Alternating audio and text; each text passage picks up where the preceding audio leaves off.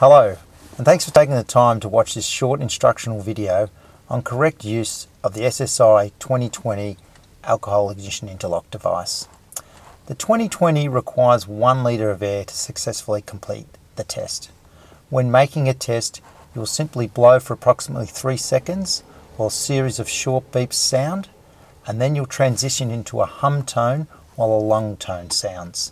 At the end of the tone, you simply cease the test. I'll show you a quick example right now.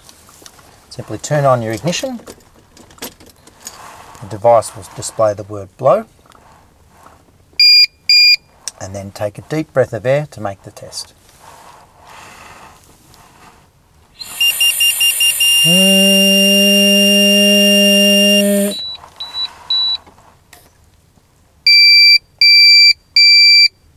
As you will have heard, you would have seen that I slowly transitioned into the hum sound when the short tone stopped and kept going till the long tone ceased.